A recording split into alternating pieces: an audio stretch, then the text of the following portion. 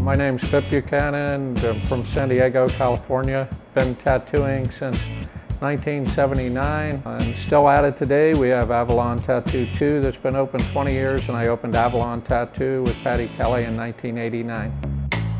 Being here this long now, 30 years in San Diego, I've had to tattoo 20,000 people here personally.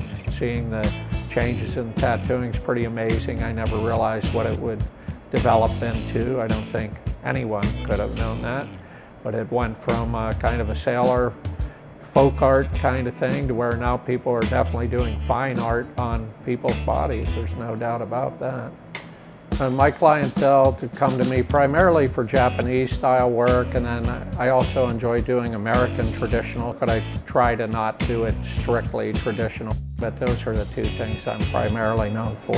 I have a 5-year-old. I'm going to be working a long time.